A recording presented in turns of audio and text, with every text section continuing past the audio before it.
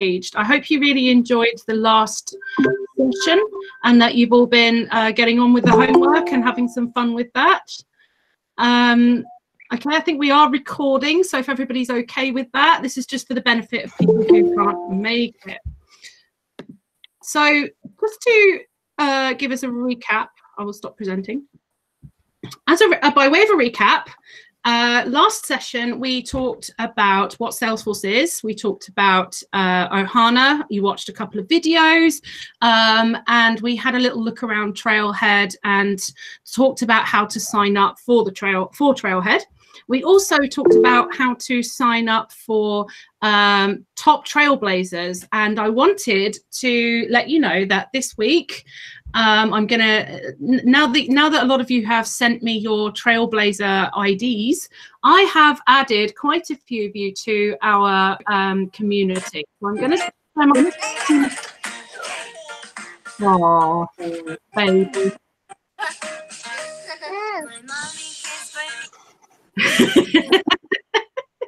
Well, get them in young, get them certified at 6 months. What's, you know, why not?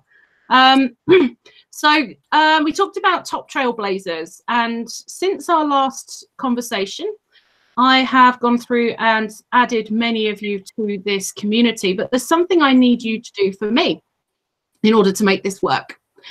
I am going to put a link in the chat for you. And what I want you to do is copy this link. I know it looks horrible. You can watch the last session on our Google Sites, so don't worry about that. Can you please all copy that JavaScript that I've put in the chat for me, please? And then in your Chrome browser, right-click anywhere in the anywhere where you don't have a bookmark. And then hit Add Page. And then what I want you to do is to paste that bookmark, that JavaScript, into the URL field. And in a minute, I'll explain what this is for. I'm not sharing my screen, am I? I better fix that. Just one moment. Oh, okay. So add page, add in the URL, and paste that nasty JavaScript that I put in the chat. And then just give it a name and call it push badges. Sorry, Gemma, we don't have that link in the chat box yet. Okie dokie.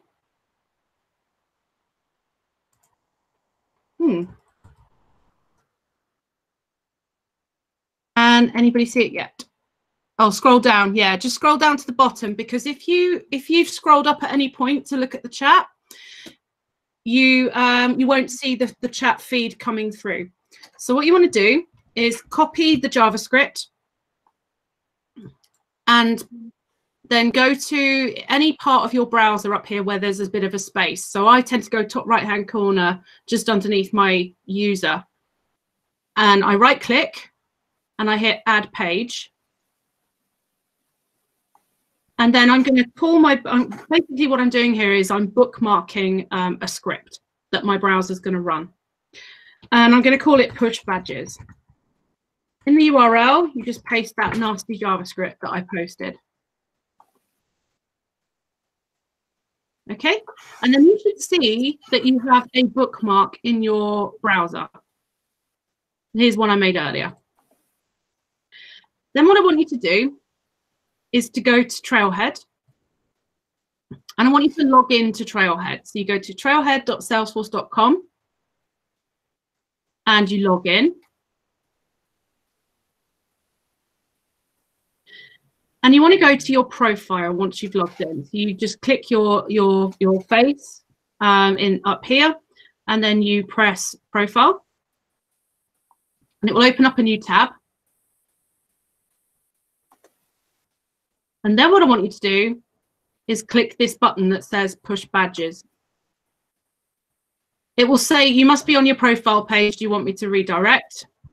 So say OK, and it will redirect to your community profile. 6683330. And then you press your push badges again.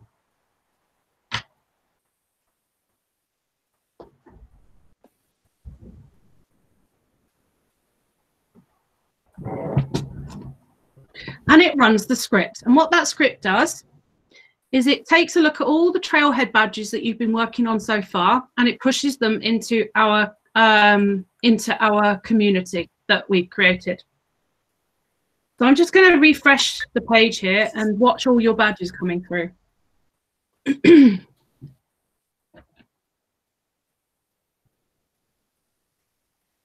And for those of you watching and following along online, I will post the chat to this bookmark onto the Google site so that you can do this at home.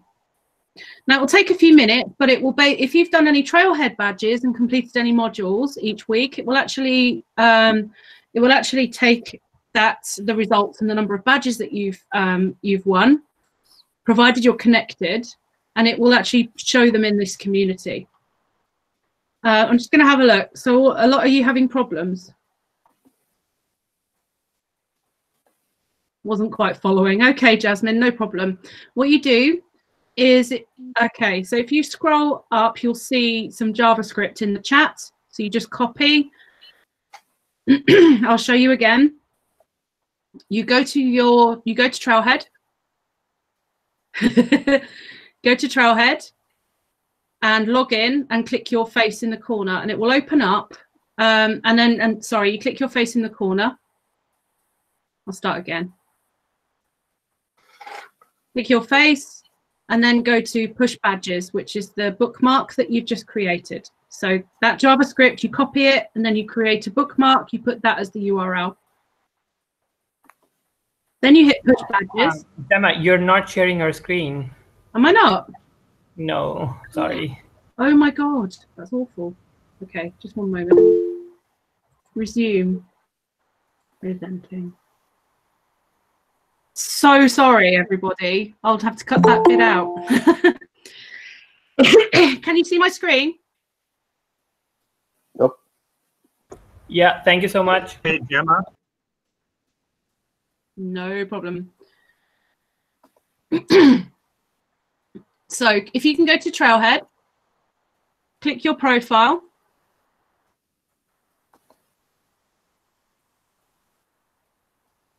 Make sure you're logged in and click your profile. Then you want to go up in the right-hand corner of your browser and click Add Page if you're on Chrome. And then you want to replace the URL with the JavaScript. Now, if it's not working, then I'll have to help you get hold of your, hang on, let me just look at the code here. Gemma, it's putting yours in. So yeah, so you need to, okay, so what you need to do is in that JavaScript where it says Gemma, just replace it with the name at the end of your URL that's shown here on your profile. Does everybody understand that? Have a look. Okay, so you just scroll along until you see Gemma and replace Gemma with the name that is shown at the end of your trailblazer.me URL.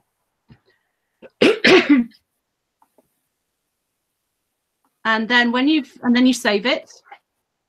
And then just leave that there as a permanent bookmark. And then when you're ready, you just push badges.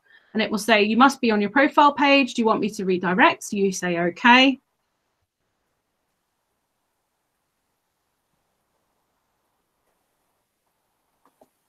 And then you press it again.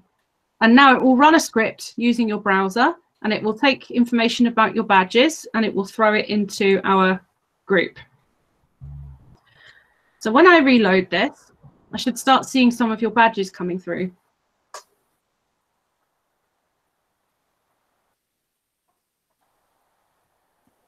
Let me just check the chat. Yes, there was a lesson last week, Renee. Sorry, let me just say that. There was a lesson last week, and there is a Google Drive. There's a Google site where I'm posting all the recordings so you can follow along. And I'll post the URL in the chat towards the end. Okay, Jasmine, what you do is top right-hand corner, right-click on any part of your browser here. No problem. You right-click and you hit Add Page.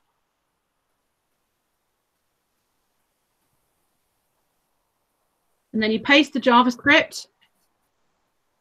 And then you need to scroll along inside it until you see the word Gemma.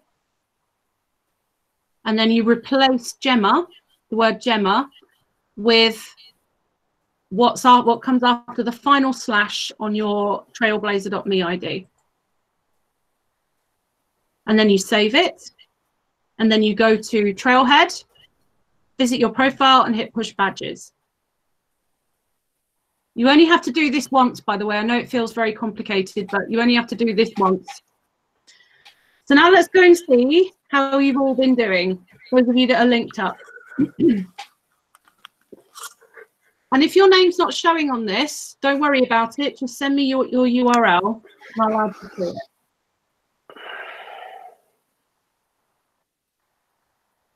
Okay, well, we'll check that in a bit. So what this is doing is it is effectively collecting information for our leaderboard so we can see collectively who's done what badges and all of that. But also, I'm running a competition this week, and we all love competitions. I have set up an event, and whoever gets the most Trailhead points by the end of the week can win a prize. And I've got lots of really interesting prizes for you. I've been collecting all sorts of Salesforce stuff over the years. So this runs from Monday through to Sunday. So don't worry about badges that you've already done up to this point. It will count them. So and then you will get to have some prizes. It says push, but you don't see it. It just takes a moment to come through. Okay, so I'll check that shortly. Let's move on. In the chat, if you have made a start on the homework, can you just put just let me know in the chat really quickly, just so I can get an idea of how many people have made a start. Okay, fantastic. Okay, so you'll know all about how to log in to Trailhead. Oh, got the first badge. Fantastic. Brilliant. So you've done the hard part, first of all. Now what I'm going to do is introduce you to a trail mix that I have put together for you. And we're going to basically go through this together every week, just to give you an idea, just to give you some orientation around Trailhead. Now, trail mixes are custom learning lists. It's like a mixtape, and anybody can put these together. You can put them together for yourself, or you can put them together and share them with other people.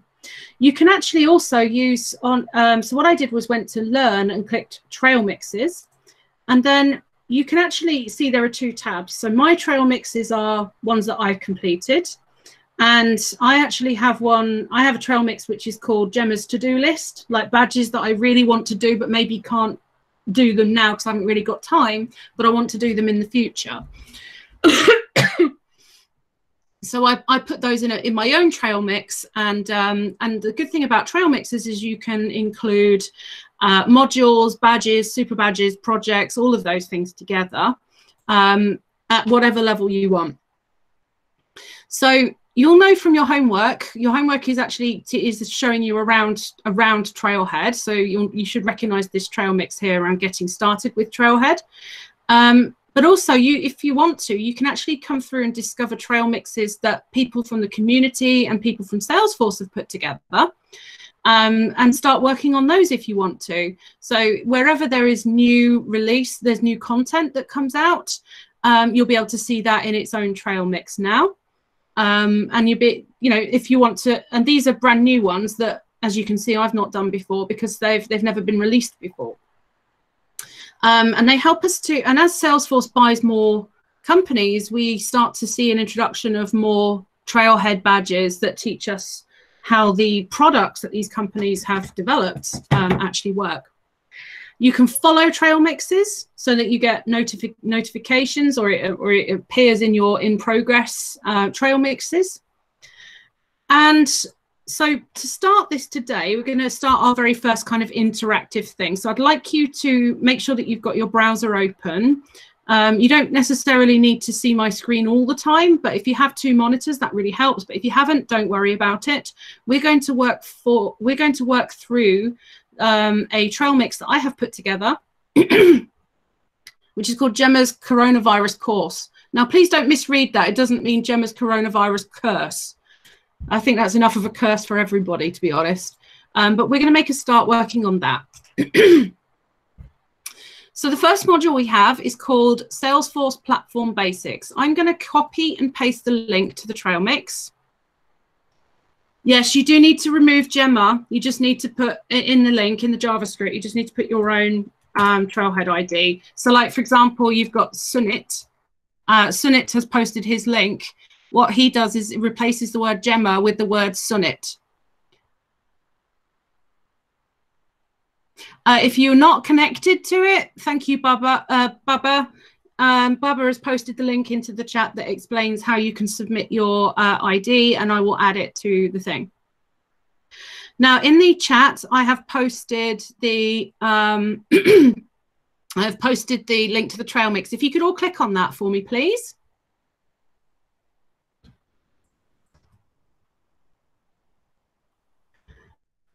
And we're going to click on Salesforce Platform Basics, which is the first module. And you'll see that there are 5 different topics here.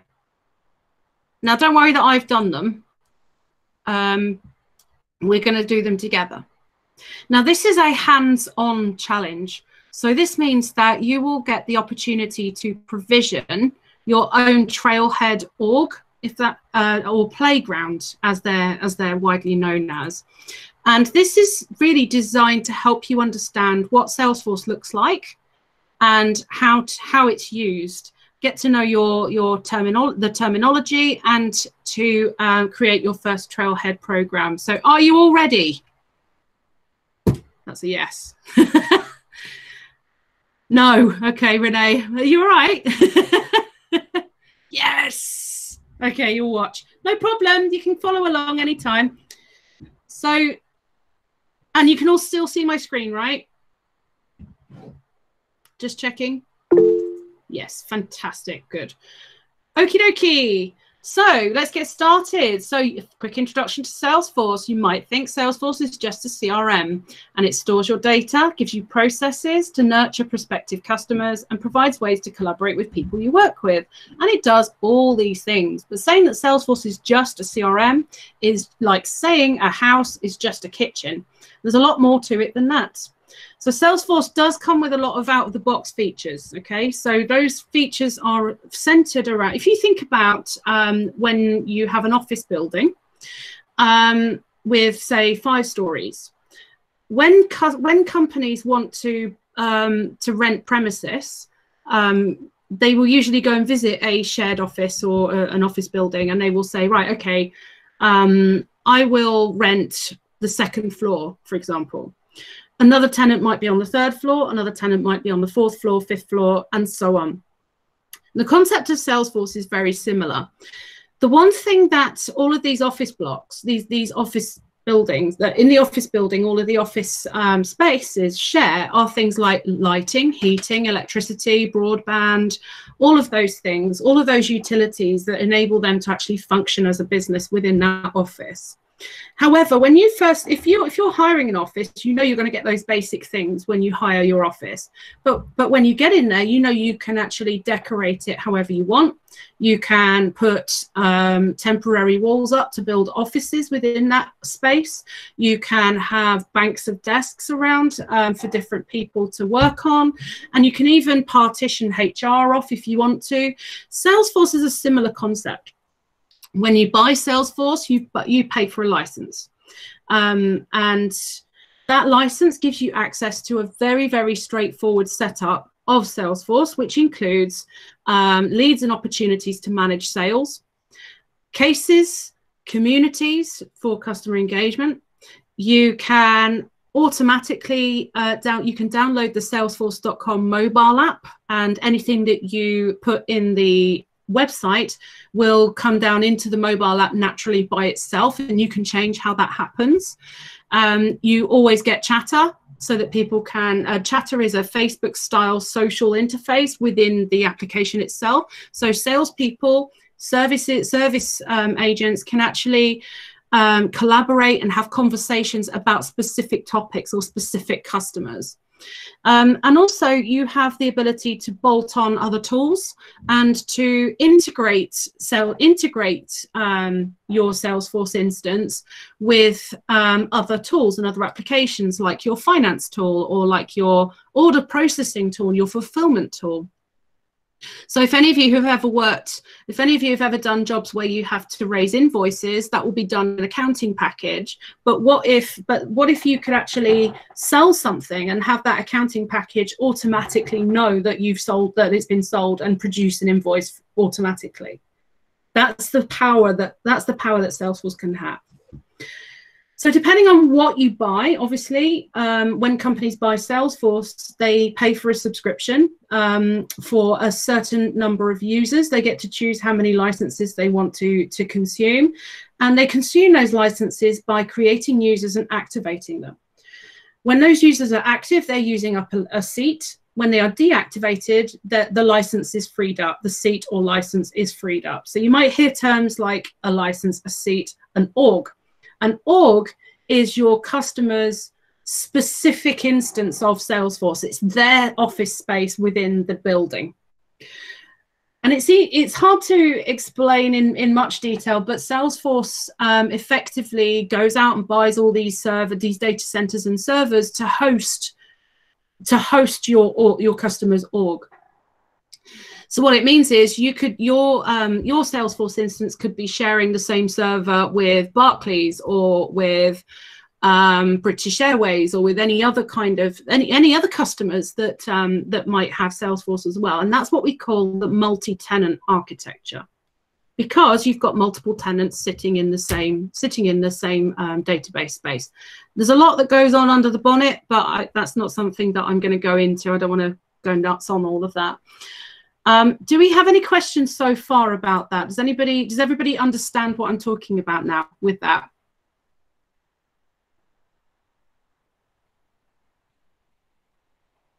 Ish, yeah. Yes, indeed. Fantastic, thank you.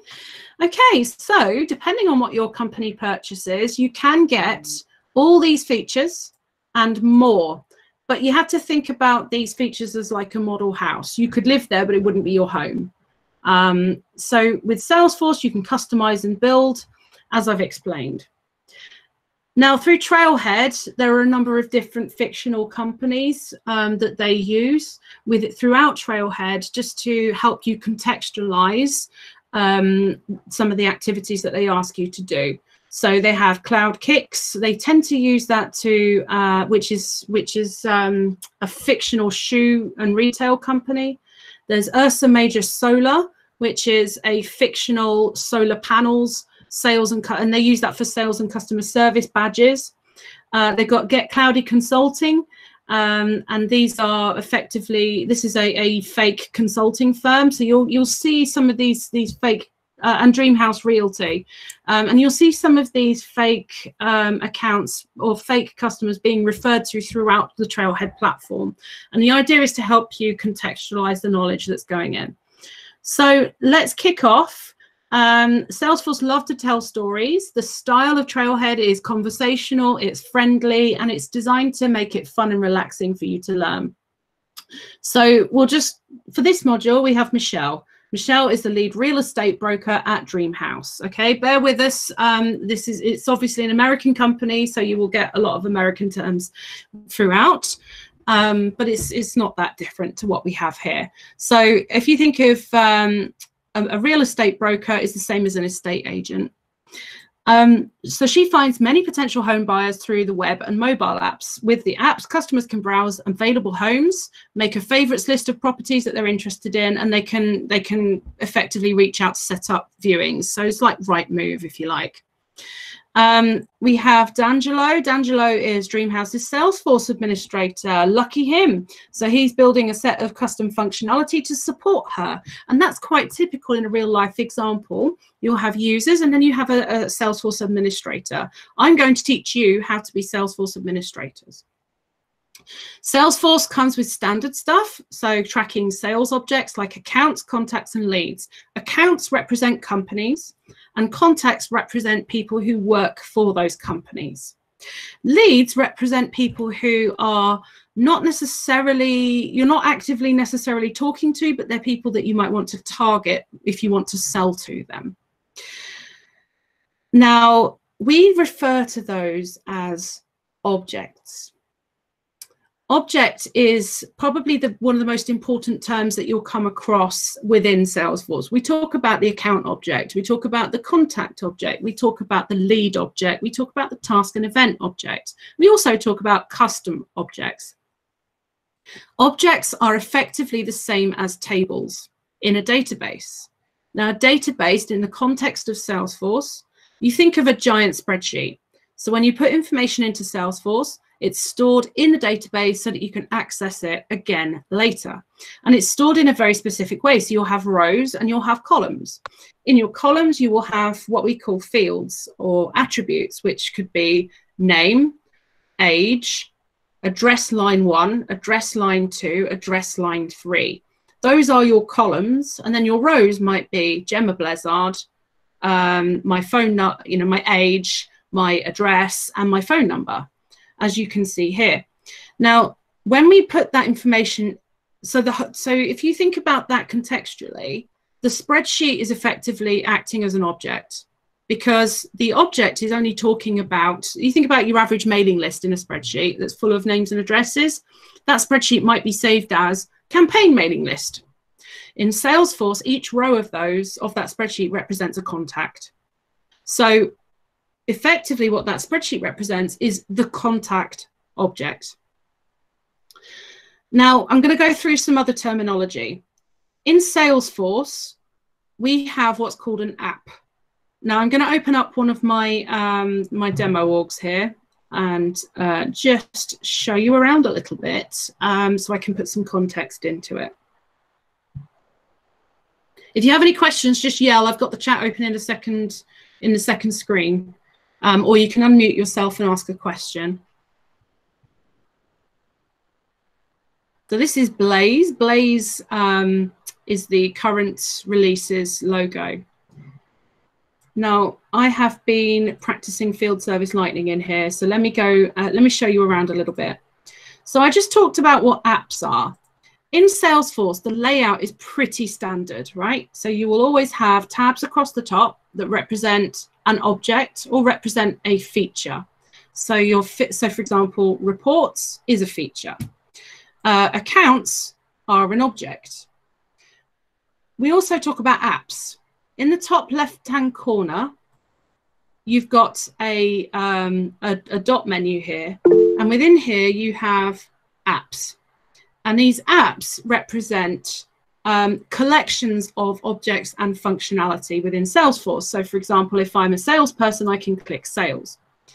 And it also means that as administrators or consultants, if we want to build an application, say a HR application, and we want to put in a contact name, we want to put in their payroll information, we want to put in their performance data, we could do that within the context of an app called HR that perhaps, and then we can cut that app away from the rest of the business and just have it, and just have HR people having access to it.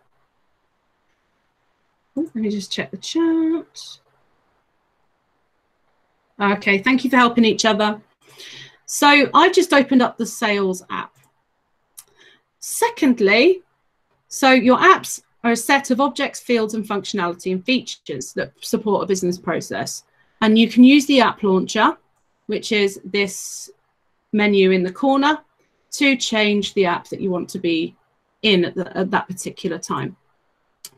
Let me talk to you about the search bar. The search bar appears consistently across all apps in Salesforce.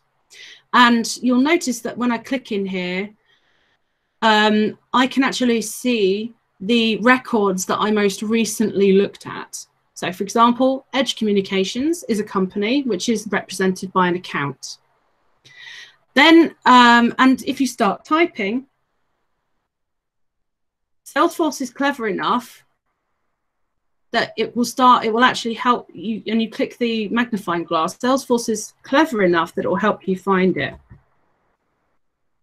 If I just typed in Edge, you'll see that I can look at Edge Communications, the account, or I can look at Rose Gonzalez, who works at Edge Communications. I can open up Sean Forbes, his contact object, and you can, you are effectively Googling inside Salesforce, and you can open up an opportunity record, for example, that belongs to the Edge Communications account.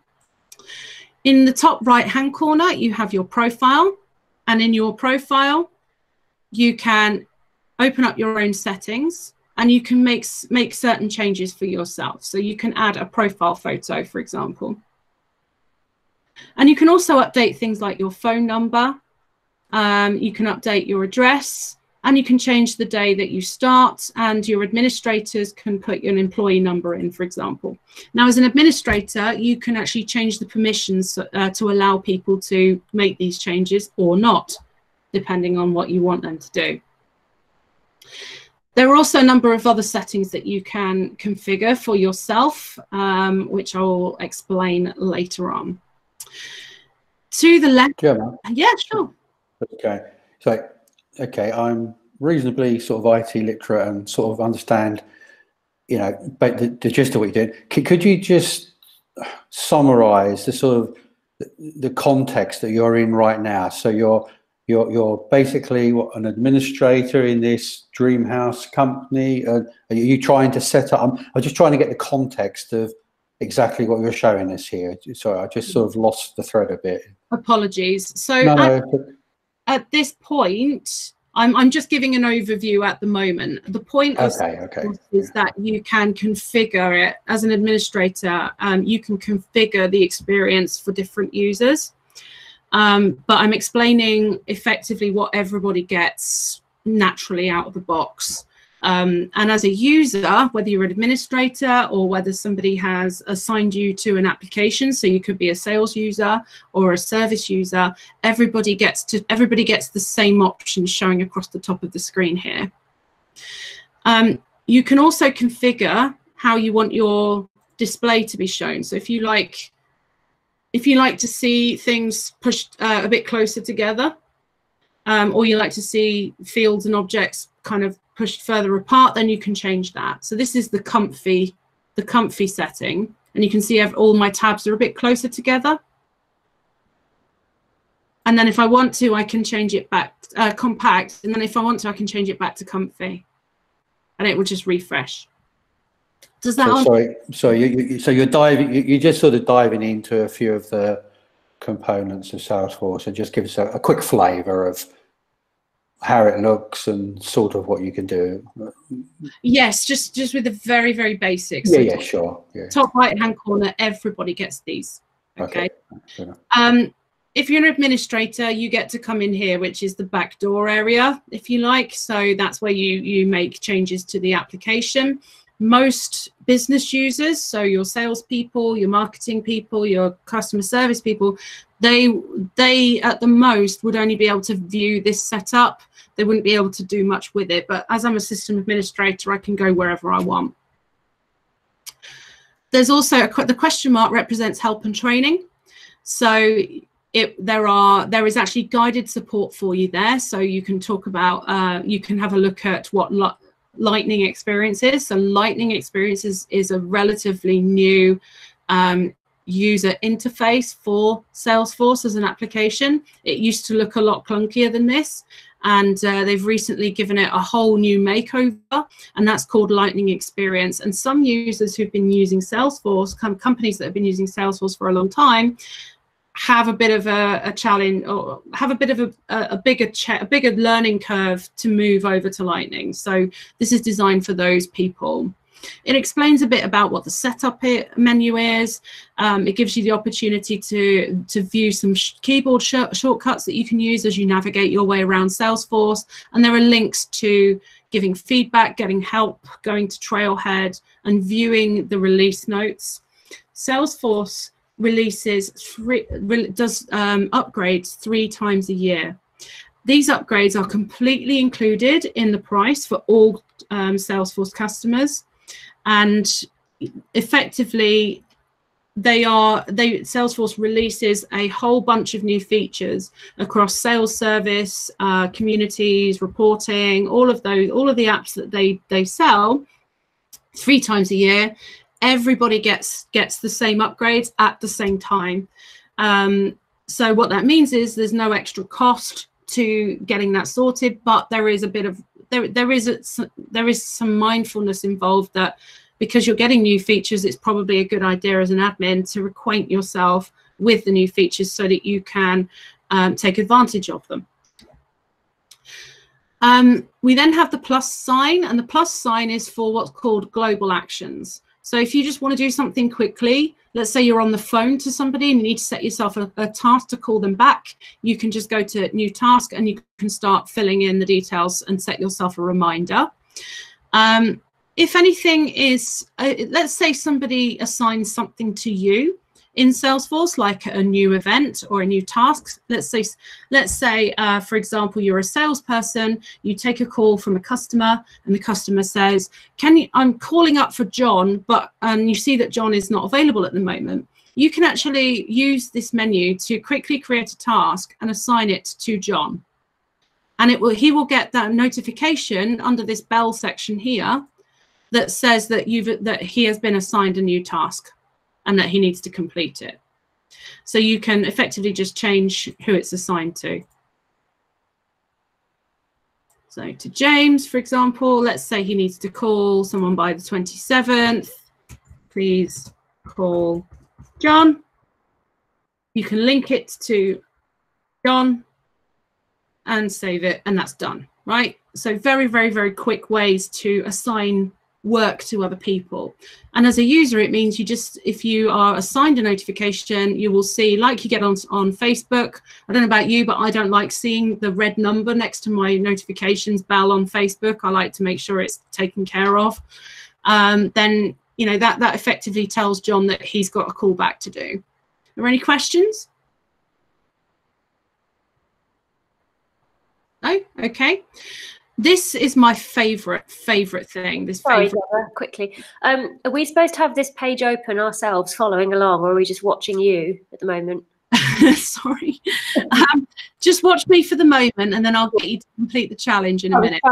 I missed the point where you showed us how to get to this page, so I was just watching you thinking, I'm not quite sure how to find this. Yeah, sure. Don't worry about it. I'm sorry. I should have been clearer. I was in Gemma land and I didn't. No, it's fine. Don't apologise. It's totally fine. I'm just giving you an overview of the tabs. Great. So, this particular menu here, the final one, is favorites, and that has a star next to it. That is my favorite piece of functionality that came in with Lightning. I've just gone back to my home page. Edge Communications, as a salesperson, Edge Communications is one of my key accounts. So I'm going to open it up and I'm going to just check my activity with and the information that I'm keeping about Edge Communications. Now, as you can see, there are 2 contacts there. So there are Sean and Rose. And I can also see that this is a customer that I've sold to 3 times. And I've got 1 open opportunity. This customer has also logged 3 cases. Cases are questions, they are problems, they are bits of there are things that need an action. So as an account manager, this helps me to really plan how I'm going to keep my customer happy by giving me a much bigger view of what's going on with that, what's going on with that customer. Okay. Now, notes and attachments is where you can upload files.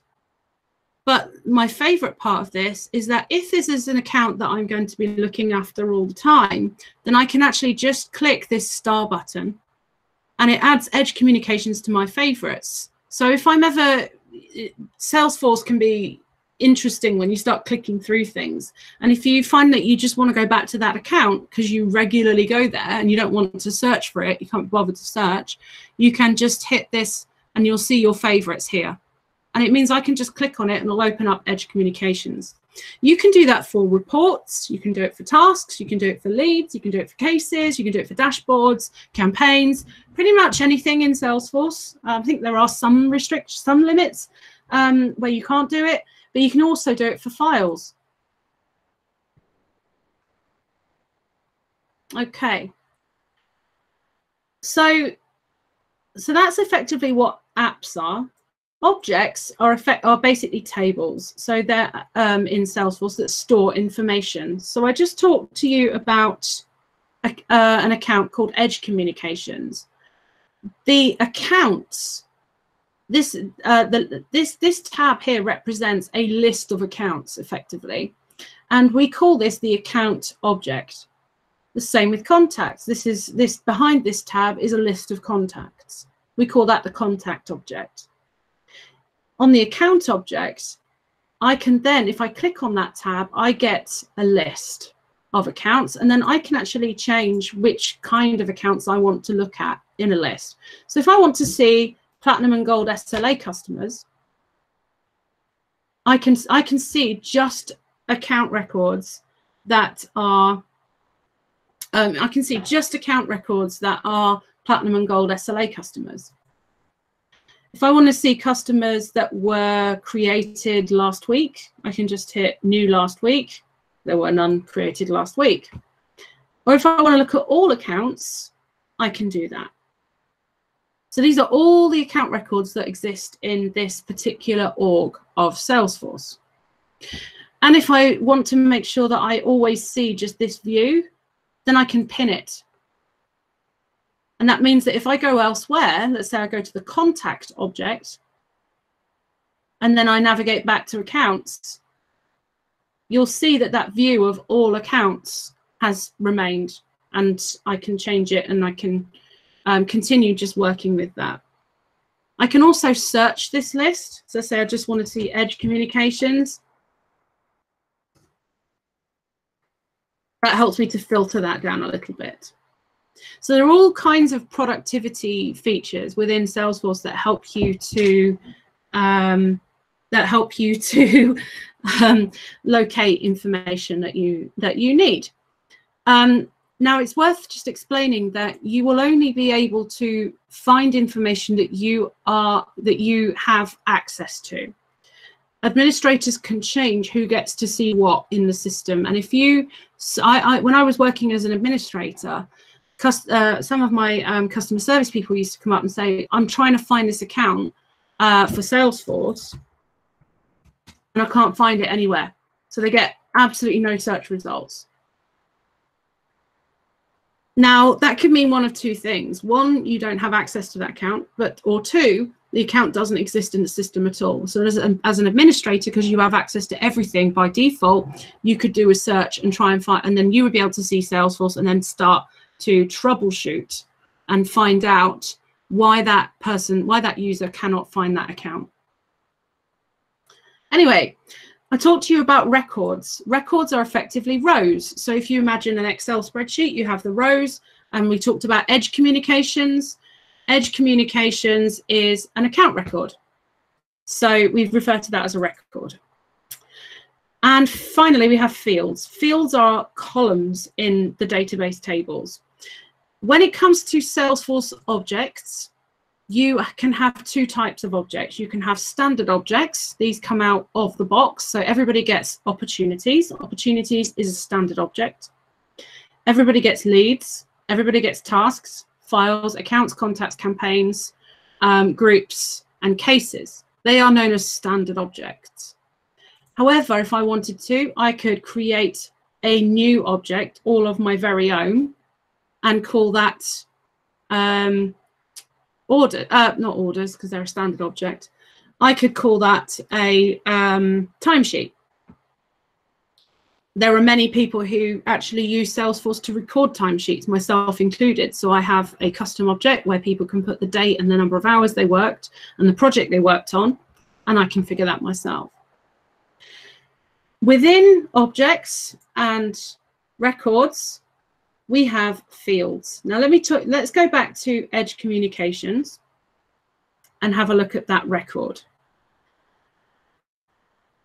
Now, by default, when you open up the Edge Communications record, you will see what's known as related lists. Related lists represent other records in the system of a different object type that are related to this one. Now, Edge Communications, we can see is the account, and then related to that account, we have 2 contacts, Sean and Rose, as I said earlier. Now, fields are really, really important concept in Salesforce, because if you don't have fields, you can't store information about an account or a customer or a prospect. So Edge Communications has a number of fields, and these fields are usually, there are standard fields that come with every object. So like account name, account owner, account number, type, industry, all the fields that you can see right now are all standard fields that are given to you out of the box with Salesforce. However, you can create your own fields, and you can create fields of many different types. You can create phone number fields. You could create a lookup to another object. So you could say, on this, for Edge Communications, I want to know who the main contact is, and I don't want to have to go looking through the related section. I just want to see the name and be able to click on it. Then you can create your own field that looks up to that other record. You can create addresses. You can set up addresses, and you can set up website fields, and you can set up your own drop downs, and you can change drop downs values as well as an administrator. And this is where it gets really fun, but also where it can get very dangerous. You may notice that I'm actually viewing this Edge Communications record right now. If I want to make, and if I scroll down, I'll be able to see more fields here. So account name is a field, ownership is a field, upsell opportunity is a field, is a custom field that someone has created and doesn't come with Salesforce naturally. As a user, you have a couple of options when you view this record. One, you can start adding new data. So data is what's in the fields. So the fact that it's Edge Communications, that's an item of data. It's an attribute of data. The data for Edge Communications is the whole record collectively. So this would affect in an Excel spreadsheet, this would be a row that says account name, a column called account name, and it has Edge Communications written in it. Rating would be a column, and it has hot written in it. If I want to make changes to this data, all I have to do is hover over one of these fields and just click the pencil. And that will actually take this record into edit mode. And that means that I can make changes. Let's say, for example, it's got the wrong phone number, or you want to add a support tier. You see how there's a little red mandatory, there's a little red asterisk there next to support tier. That means if you try and save this record, it will tell you off for not putting a support tier in. As an admin, you can change that too. You can decide you can decide when that red error comes up. And also you can decide whether that error should come up generally or for different situations. Betsy has a question. She said, can you use records or the change of a record to trigger events? And the short answer is yes, in many different ways. You can have it send an email when you save the record and change it. You can have it update other parts of the system, so other records in the system. You can have it send out emails. You can have it automatically generate documents in some cases. It's incredibly flexible. And the fact that I have saved this record, you'll notice that it has updated the last modified by. I just changed the SLA for this.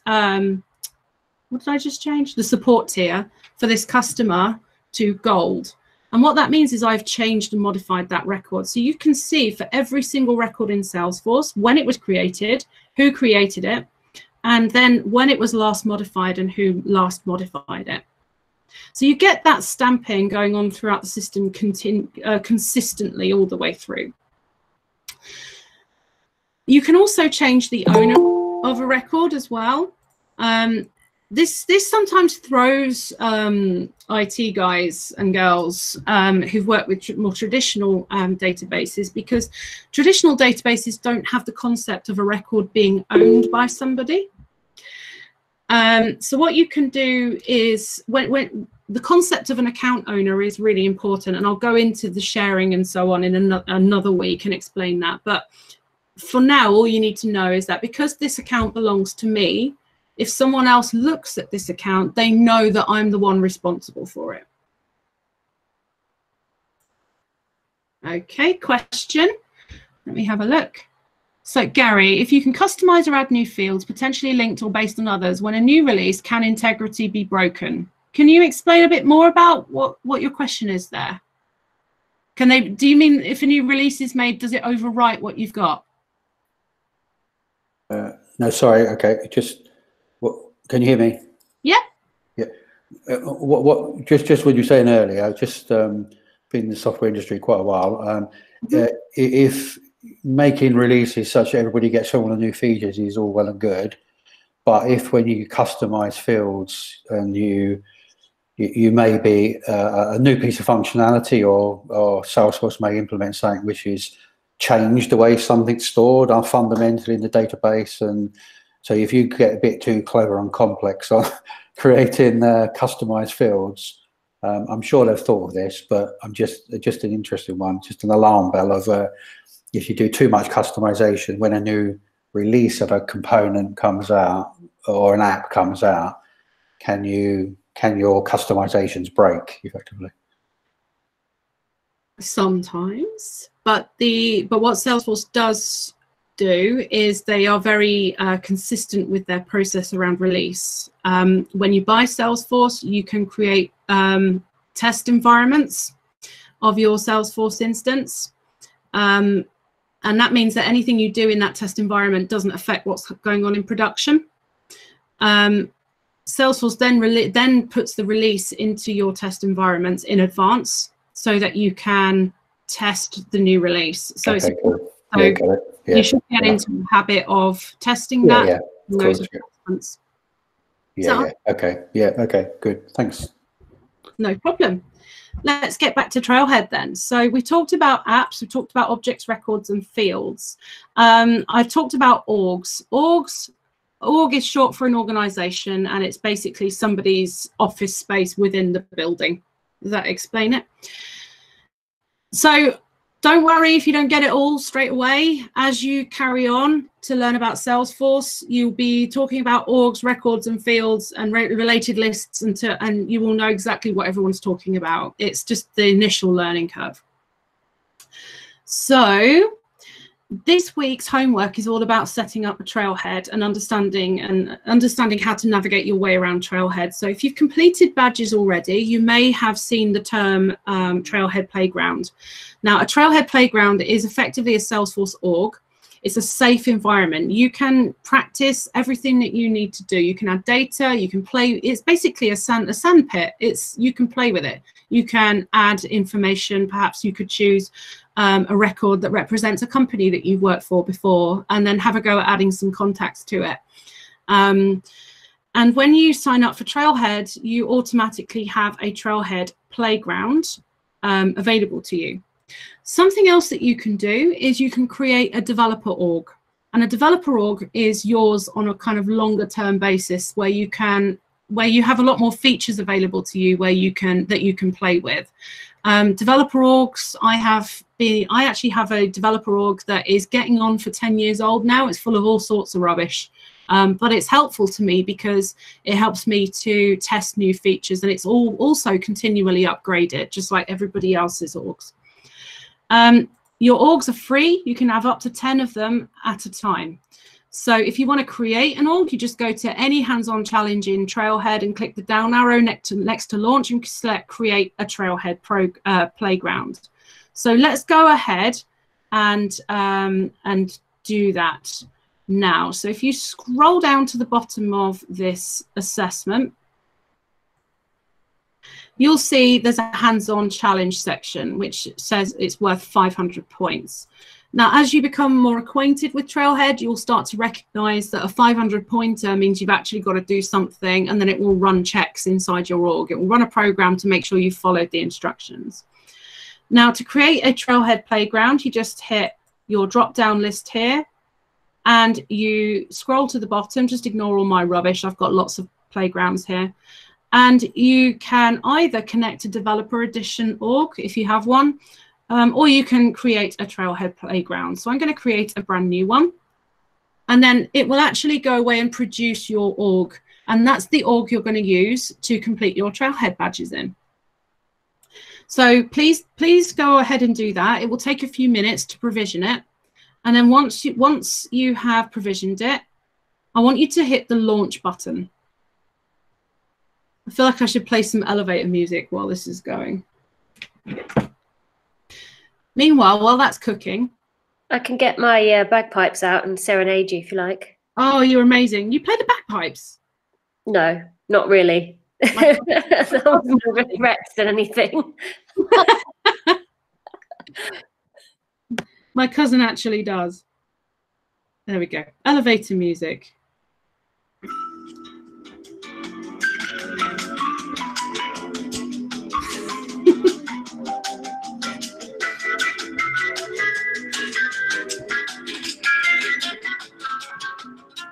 Okay, I'm bored now already, so I'm going to go and do it in here.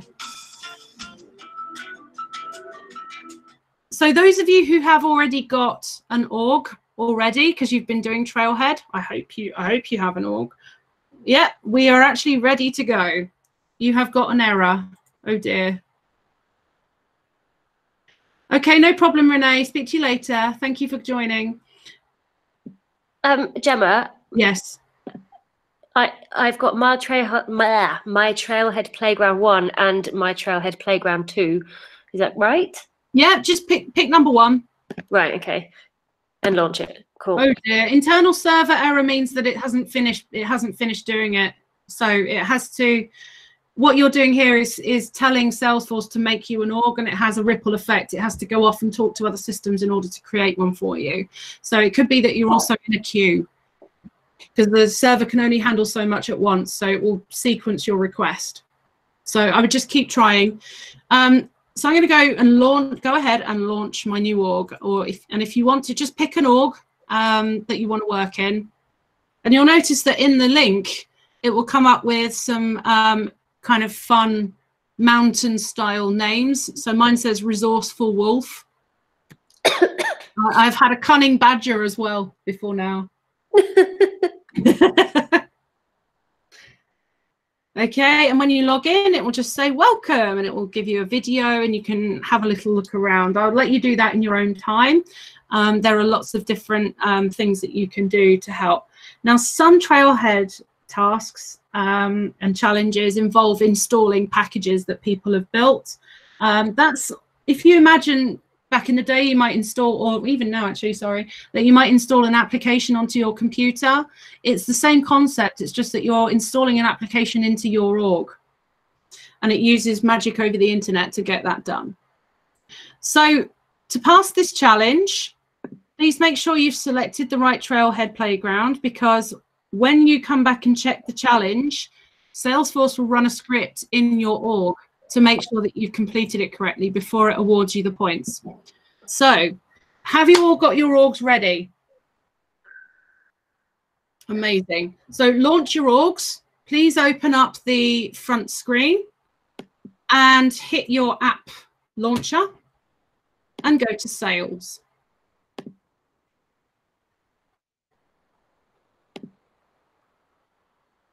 Okay. What you want to do is try and find, so just to put some context here, many home buyers who work with Dreamhouse Realty are pre-qualified for a home loan. Brokers want to know how much money their clients can borrow so they can show properties in the right price range. Add a pre-qualified amount field to the contact object so that brokers can record and see this information. So now you get to create your own field. So to pass this challenge, you will need to create a new field. So what you want to do here, I'm going to do this with you, is create a field on the contact object. So once you've gone into Sales, you should see something that looks a little bit like a home page. You should see the quarterly performance graph. On the right-hand side, you should see a whole bunch of new leads assigned to you. What you want to do is hit the tab that says Contacts. So just click on Contacts. Sorry, Gemma. Yeah. When I did, I got the welcome page. Where do you go from there? So I've lost track. The welcome, Gary. So on the welcome page, top left-hand corner, you've got the app launcher. So underneath the blue cloud, you've got the okay. So you click that. Yeah, so I got it. Okay. Then you click sales. Sales, okay. Okay, and that will just basically open up a very standard sales app. Okay, gotcha. Okay, then you want to go to the contacts tab. So just click on the contacts tab. And then guess what? You're all system administrators. So you've got the God permissions. So you get to change fields on the contact object. And the way you do that is you click on the... Is everybody Gemma? else? Yeah, hi. Hi, so is this to retake the challenge? If I do that, is this just going to add to the points, or how do I just go back and just click on that retake this challenge button? Yeah, retake the yeah, just hit retake the challenge. Sounds like you've already done it. Yeah, actually, I had done it before because I was going through the Trailhead. Yeah, So, no, that's great. We're just taking people along for the ride. So okay. I'm retaking it as well. Okay, so I can just choose any of the playgrounds and still go with it, right? Yes. So if it's already got the all these fields, is it just going to work on it, or do I delete the fields and then start again? I would start a new Trailhead playground for this one. Okay. Okay. Sometimes you can get errors. If it finds 2, you'll get an error saying you've already done it twice. Nah. Right. So yeah, I'll start with the brand new playground. Sure. Okay, is everybody with me on the contacts tab? Okay, so now we're going to go into the setup menu, and this is the secret admin area that your standard users, sales users, wouldn't see. If you're not, please. Thank you. Okay, so you're on the contacts menu. Then you're going to go up to the top right-hand corner. Remember I talked you through all these different options, top right-hand corner. You want to click here into the cog and click Setup. Now a new tab will appear because it's taking you into a different section of Salesforce. So if you imagine Salesforce has a front stage and a backstage. We're currently going backstage. Front stage is looking at the information and the application itself. Backstage is looking at how to change it. Okay. We are then and as you can see, you're in the backstage menu, and there's loads of stuff going on down the left-hand side. And I don't want you to worry about all of that just now. What I want you to do is just click on the tab across the top that says Object Manager. Now, this is a list of all of the objects that exist in your system, in your org. And there's a mixture of standard objects and custom objects. And you'll notice that each object has a label. That's how it's seen to the public. Ola, if you want to go backstage, you just click the cog menu at the top here, and you click Setup. And then it will bring you to the home page. And then you just go to the Object Manager. So the label is what people see the name of it, the name. So some people actually relabel their account object to say companies. I've got a client that does that. And then you have what's called the API name. That's the backstage name of the database table. So if you've got developers who want to write code, if you've got developers that want to write code, then that's the name that they refer to. That's the name they use in their code to refer to the account object. No worries, Hannah, I'm just explaining the tab. So what we're going to do is scroll down and we're going to find contact. Okay, so you should all be backstage now. You should click Setup, Object Manager, and then find contact. Contact, thankfully, you shouldn't have to scroll down too far to find. And you just click anything that's blue in Salesforce, you can click on. It's basically a hyperlink.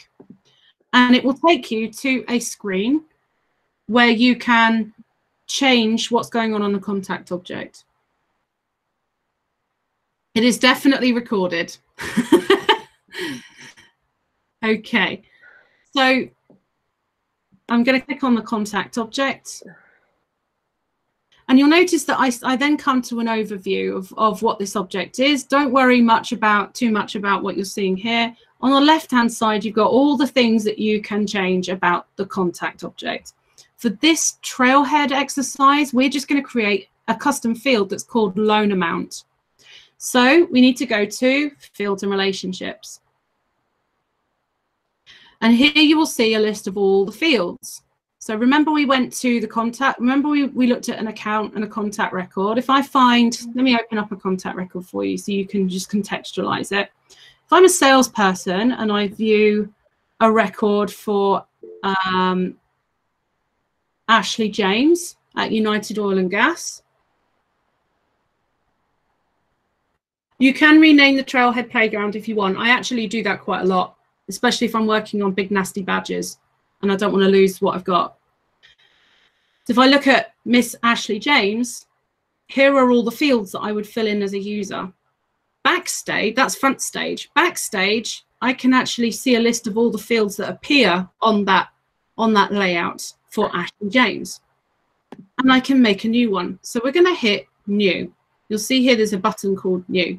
Again, if you click on anything that's blue, it will take you to another page where you can see more detail about that field.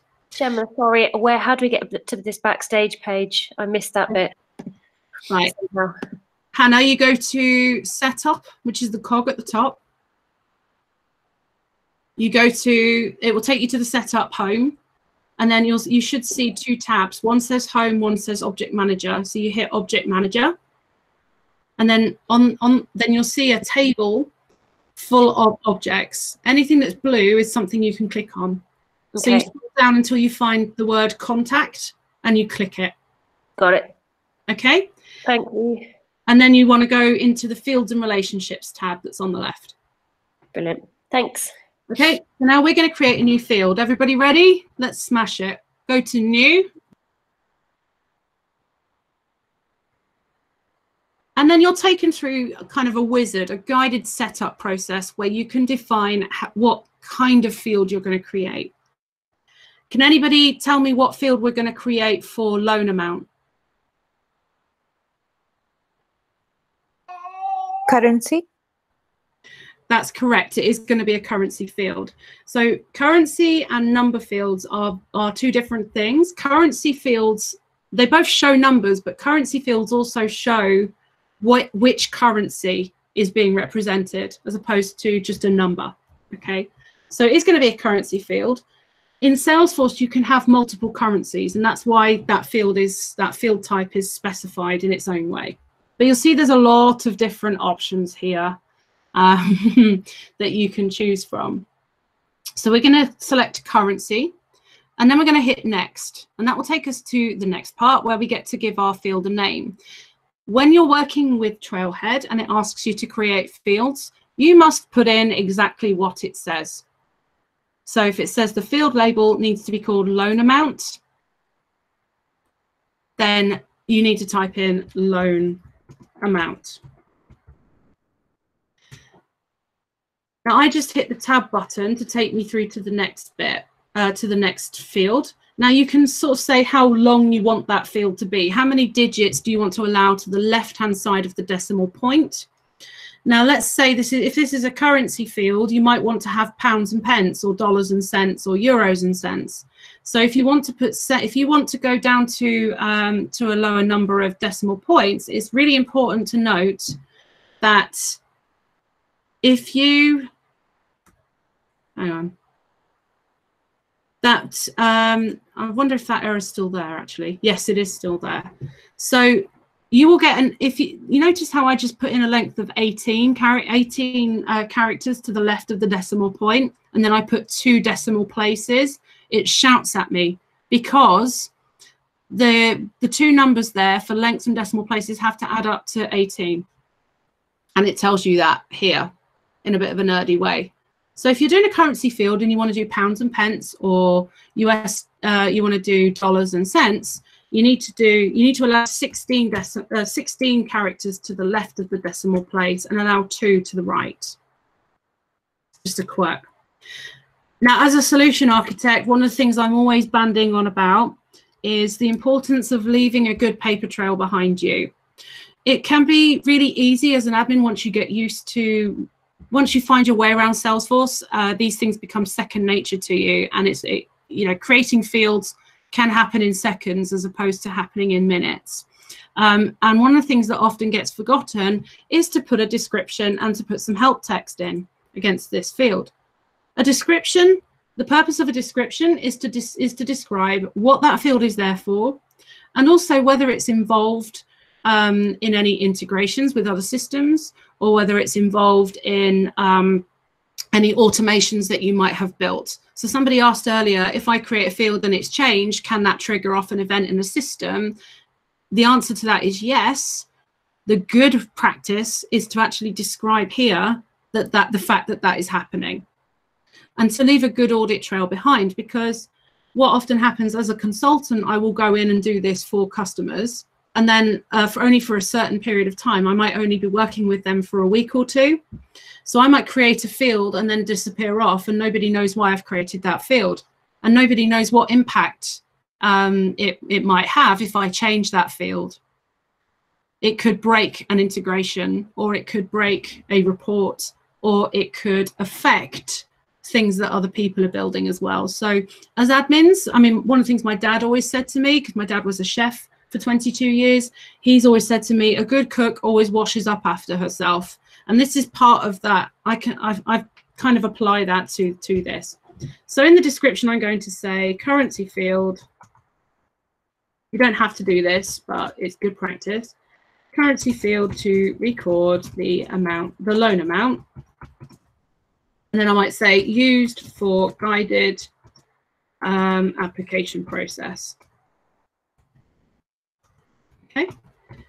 Now this is internal facing, so your users won't see this description, but your users will see what's in your help text. And one of the things I like to do is to introduce conversational instructions into a Salesforce org. Whenever I create a field or a validation rule, validation rules are effectively errors.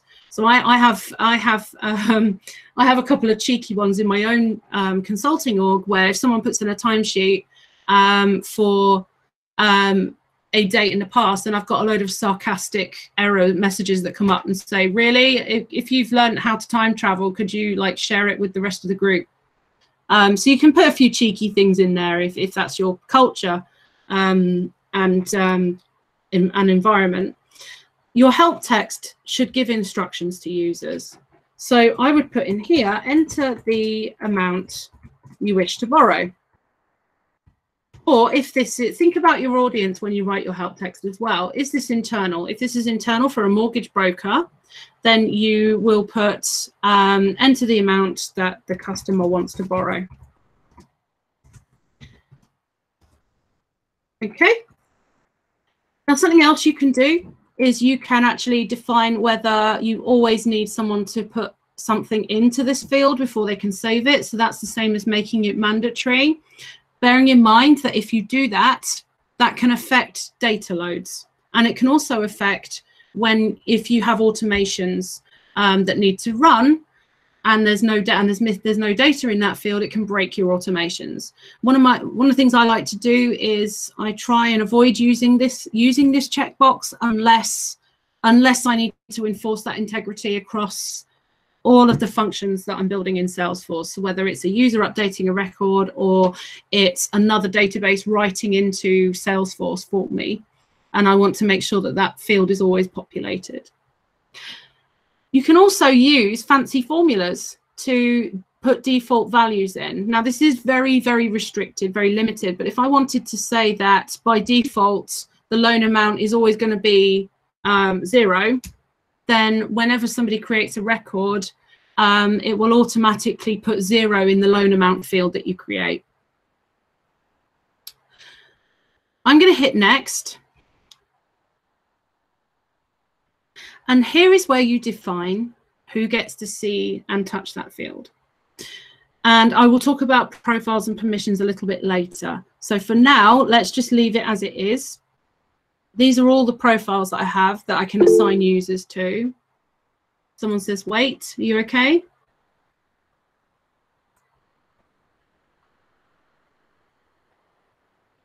Did we do something with the formula? No, we didn't. I was just talking about it. We're good.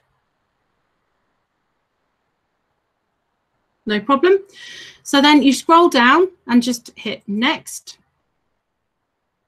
And then finally, the final step in this process is to decide which page layout you want this field to appear on. Let me tell you what a page layout is. A page layout is how all these fields are grouped together. And guess what? As an admin, you can change that. You could create a section which has phone numbers in it. So and also you can create different versions of page layouts for different people. You could give finance a page layout which includes important information like a company registration number or VAT registration number that perhaps someone in sales wouldn't need to see. So you can create a new layout for them for that, and then assign it to a profile that's occupied by finance. So here is where you decide which page layouts you want to add your field to. We're just going to leave it as it is for now, and we're just going to hit save. And that's it. Your field now exists. So if you scroll down, you should see your new field, which is called loan amount. And you'll notice that you've got the label called loan amount. And then you've got what's called the API name, and it has a double underscore and a C on it. And that indicates to you that it's a custom field that has been created by a system administrator, as opposed to a standard field which doesn't have a double underscore C on it. So that's how you can tell whether a field comes to you out of the box with Salesforce, or whether a person has logged in and made that field. So let's go and have a look at Ashley James. Notice how my new field isn't on this layout at all. What happens when I refresh the page?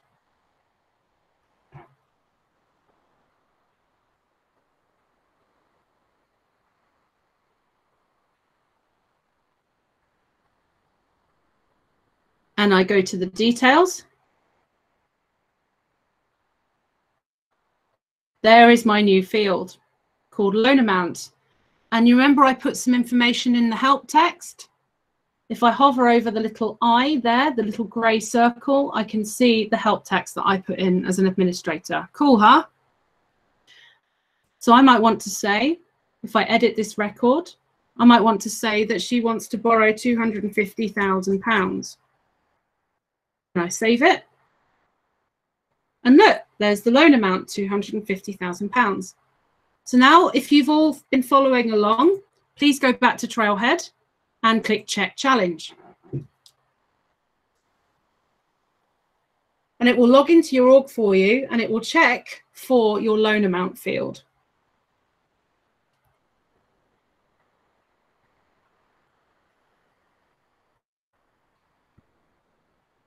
And if it's found it correctly, it will tell you that you've passed.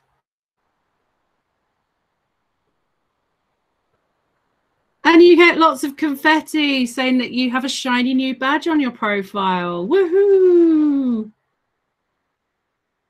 So please make sure that you share your achievement on Twitter so that we can celebrate it with you. You got assessment complete? Fantastic.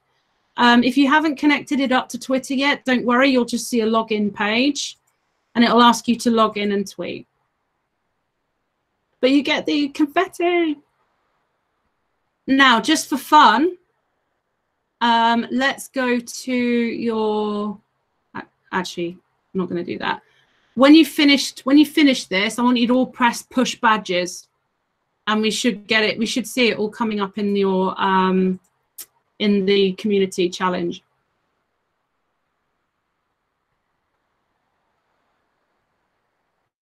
Okay, any questions about creating fields so far? Don't worry, Sean, we'll sort it out afterwards. I'll get the instructions and put them on the site for you.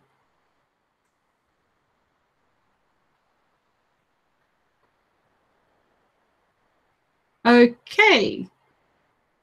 So then we go to the next part of our challenge. So I'm going to go back to, so we have get started. Okay, that's actually that whole badge, isn't it? No, yeah, that's the first one.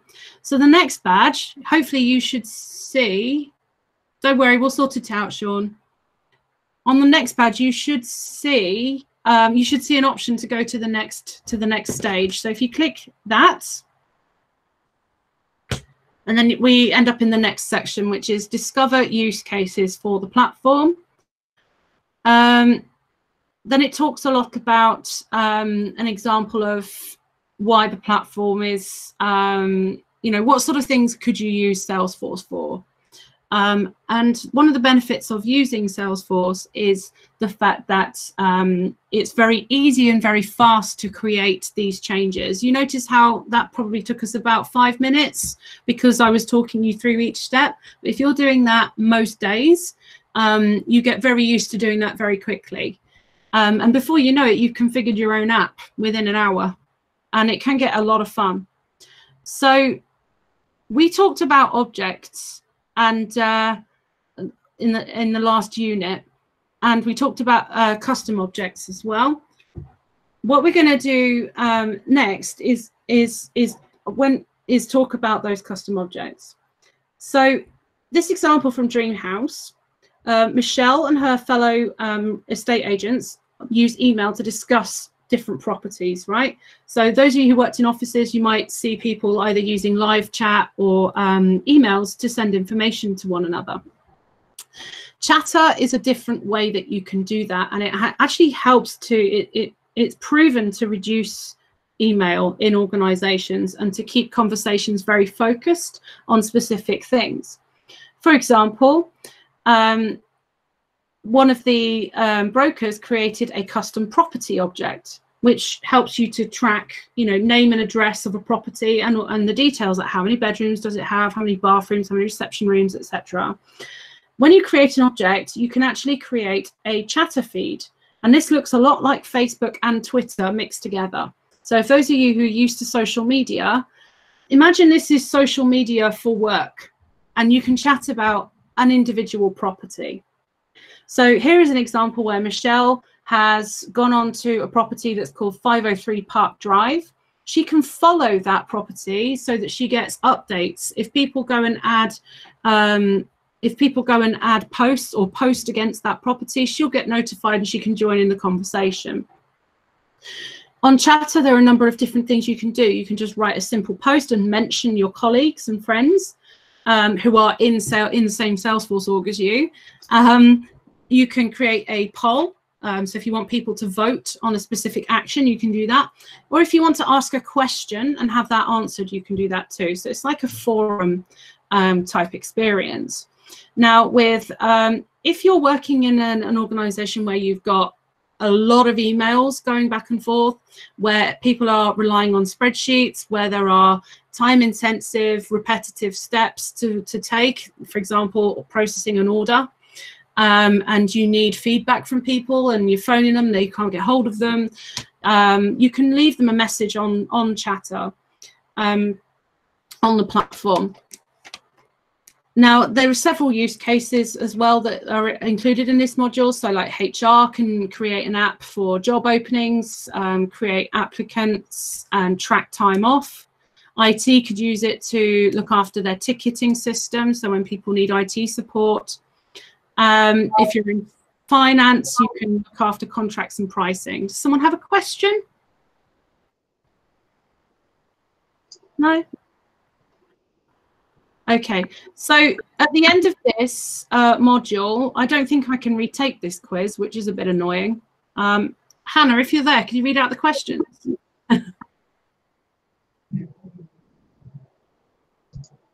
I'm here, but I'm not sure if I'm in the right place.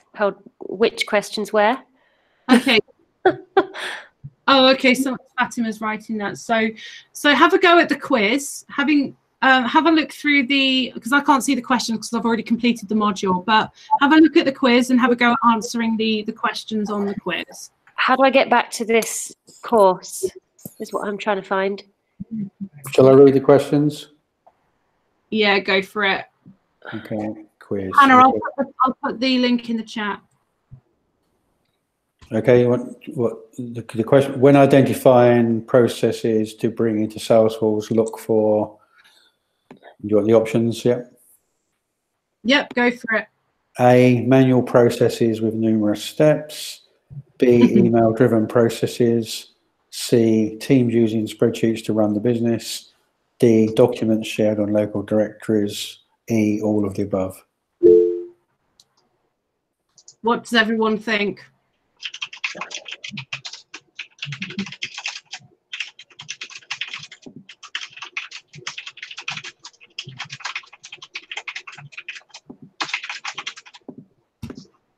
If you don't mind, can you please repeat the question? I'm trying to. The problem is I've already finished it. So I can't find the quiz. is that the bottom? Oh, here we go.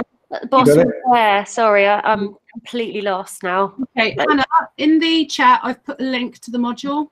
Yeah, when I click on that, it brings me up to a page called Discover Use Cases for the Platform. That's the one, yeah. But I can't see the quiz. You scroll down to the bottom where it says challenge. Oh, hold on. Okay. Right, yeah, sorry, it wasn't loading it fast enough. Sorry. That's all right, no problem. Okay, so so this is an example on Trailhead where you'll get a quiz where you need to go back. You might need to scroll up and go back and review some of the information that's there. If you get both these questions right the first time, you will get the maximum amount of points. Okay, so yes, I would say that definitely question 1, E would be a sensible response. Any ideas for question 2? The 3 use cases for finance on the platform are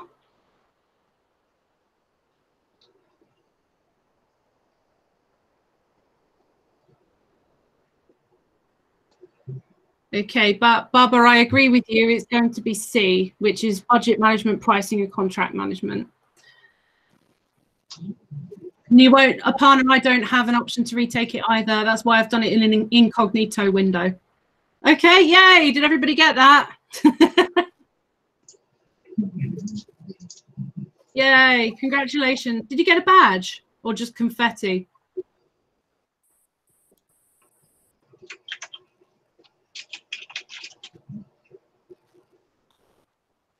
Okie dokie. Now, when you're navigating around, remember at the top here, oops, I'm going to go back. At the top, you've got you get the whole path. Oh yeah, you've got confetti. That's good. At the top, you've got a whole path here, so you can get to any modules that you want to within that particular trail. So this is a badge that's to do with platform basics. You'll be able to see which ones you've already completed. Okay, now let's have a look at the architecture. I should have brought a bottle of water. Right, so I'm just going to talk through the Salesforce architecture at a high level because I'm aware that you've all created a custom field today, which is a fantastic first step. So let's quickly go through this bit because the whole point of this module is to introduce people to the cloud as a concept as opposed to installing IT systems on your computer. But actually, the thing to note with Salesforce is that when we talk about applications, we talk specifically about functions that are designed to look after a certain business process. So sales, service, marketing, community, analytics, custom applications that you might want to build yourself. We have commerce that was introduced into the ecosystem a couple of years ago that allows people to build their own shops, online web shops. And we have Internet of Things. Internet of Things is really quite interesting. That's ways to make changes in Salesforce and have them actually translate to a physical device in front of you. So there's a really good Trailhead module on where you have to order a thermometer for your fridge, and then you have to get Salesforce to make changes. You got to make certain things happen in Salesforce based on the temperature changing on that thermometer.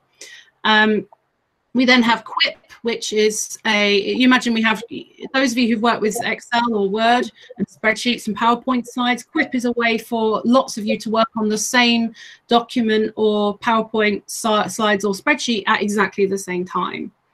And then we have the App Exchange, which is the App Store for Salesforce. And all of these applications have been built using the same platform underneath. Now, the platform is what we have been working with just now, which is the fact that you can create fields, you can create objects, you can create page layouts, you can create applications themselves. That's that common piece that spreads across all of the apps that you've got there. So we call that the platform itself. We then have Heroku, which is a completely different developer-focused database platform. We're not looking at Heroku today. That's more advanced than you need to know right now. And then we have the Einstein layer that kind of sits across everything as well. And Einstein is an augmented intelligence engine that sits within Salesforce and enables you to make predictions based upon information that's been entered into Salesforce. For example, you have a large sales organization, they're all entering opportunities. As time goes by, the Einstein engine can push a notification to a sales director to say, here are all the opportunities that we think are not going to close, even though the salesperson says they're going to close, based upon previous opportunities that are quite similar to this one. So Einstein represents the smart part of Salesforce that actually helps people make decisions based upon how things have happened in the past.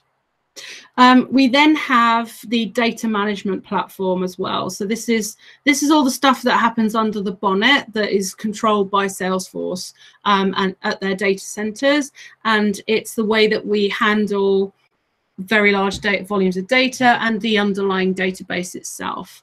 So there is an awful lot to unpack here, but the most important point is Salesforce is a cloud company. Cloud basically means on the internet. Everything that you do on Salesforce happens within your own org. Remember, I used that magic word multi-tenant earlier. It's your own space within that website, and so it effectively translates to be your office space within the office building that everybody rents. Everything's integrated. We talked about Einstein intelligence, and anything that you see across here that goes across the whole platform is completely built into everything that you have. So there's nothing else you have to install. It's just there, and it just is waiting to be switched on. For a lot of traditional on-premise software users and IT departments, there's a lot of debate going on about why should we trust the cloud? Like, why would you put everything that you use to run your business on a public internet? And this is where it becomes really important to understand that Salesforce everything you do on Salesforce is tightly secured, and when there's data flying around the internet, it's also encrypted as well. And Salesforce is really transparent about the performance of their data centers, and how they secure your data, and also when you can expect any maintenance packs to be coming out as well. So they have a website called trust.salesforce.com, and you can actually go and look there to see if there's any risks with with the system. And you can actually have a look at some of the different, because they obviously have different packages that they work on. So if you're a MuleSoft user, for example, then you can look at the status of MuleSoft. Don't worry about MuleSoft, it's an integration platform. Tell me just yell at me if I'm getting too advanced at this stage. But this helps you to kind of see, what are the ongoing incidents? Well, actually, this is the coronavirus update. And it gives you a message as to see these are the measures that we're taking, that Salesforce is taking for the pandemic. And then you can actually check what's going on in your local area. There are data centers dotted all around the world, so you can actually have a look and see when you create an org, it will be provisioned on a data center instance, and you can check the instance and the status of that instance. I wouldn't worry too much about that. Here is the analogy around Multi-tenancy, so there's your dedicated space, and you have shared resources for power, water, building maintenance, etc. And then I want to talk about, there's two other concepts that I want to introduce you to. One is the word, we talked about data being the information that you put into the fields on your Ashley James contact record, for example. So the fact that she is a VP of finance and she works for the finance department and that's her birth date, that is all data, collectively known as data. I want to introduce you to the concept of metadata. Can anybody guess what I mean by the word metadata?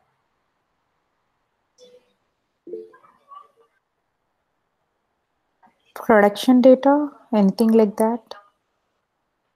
Production data.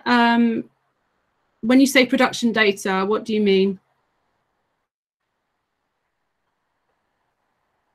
Is it live data that someone's using? Yes, it is a live data, something like that. Not quite. Billy, that's absolutely right. It is data about data. Thank you, Fatimat and Aparna as well. You're absolutely spot on. Metadata is data about data. So looking at this screen right now, what do you think is metadata on this screen that you can see?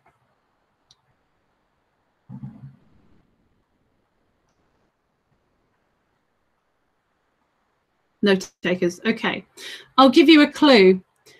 If this phone number here is data, what can you see? The format of the phone number? Close. Not quite. Jim, you're absolutely spot on. It is the field name. So the actual number is the data. The metadata is the fact that it's a mobile number field. And all of the details, as Sunit says in the chat, yes. So the field label is metadata. The field length is metadata. Okay, the fact that it's the data type is phone number is metadata. The other concept I want to bring to your attention is about the API. Now, the API stands for Application Programming Interface.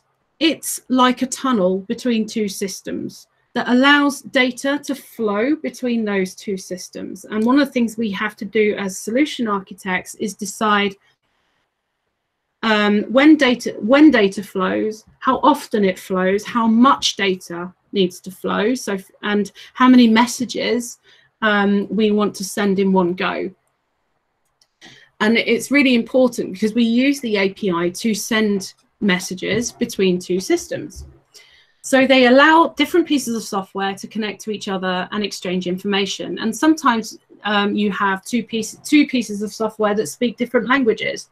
There are tools that you can use to translate the information that is being transmitted between the two pieces of software.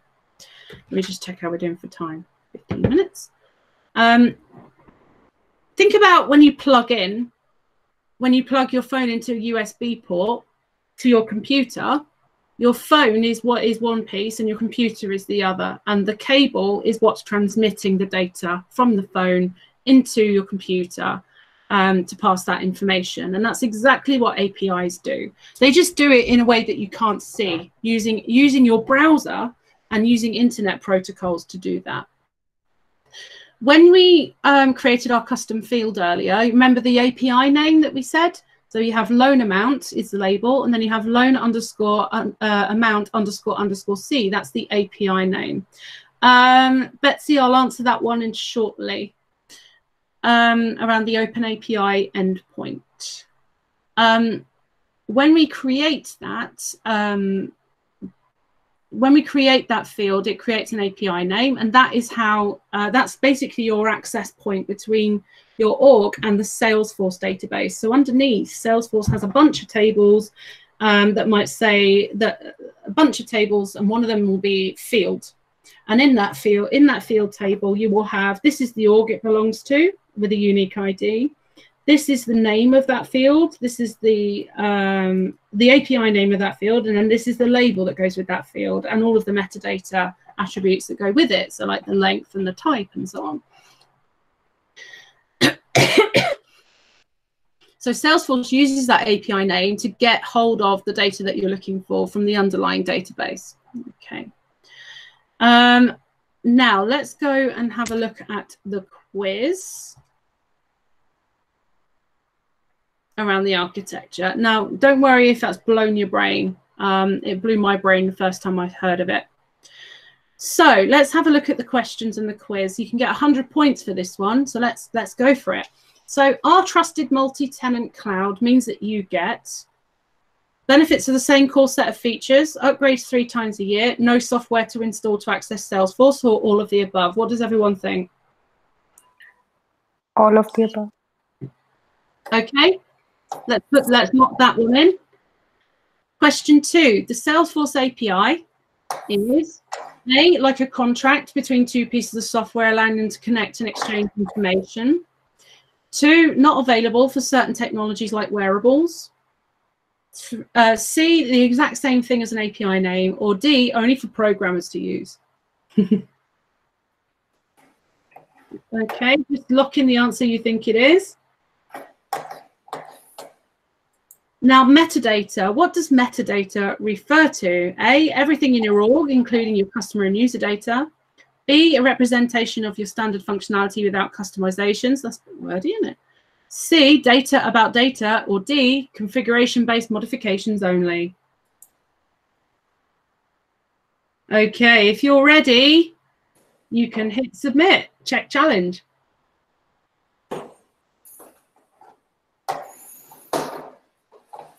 Woo! Congratulations. Okay. Great. So hopefully you now all understand that. Let's use the last 15 minutes and see if we can get the rest of this badge done. And then you can, nice. And then you'll all sleep really well tonight. Congratulations, everybody who got 100 points. The next one, I think, is another quiz because it's only worth 100 points. If it was 500, we know it's hands-on. So, as we said, as administrators and consultants and architects and everyone else, congratulations to everybody who got 100 points. Woohoo! You'll be spending a lot of time in the setup area, the backstage area. And so it's worth getting to know what's going on backstage and what you can expect to see when you first log in. Okay, so you can get to set up from absolutely anywhere in your Salesforce org. The one thing I wish I could do is favorite the certain areas of the setup area, but unfortunately I can't.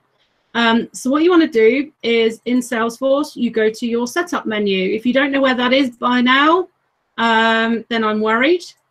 So go into your setup area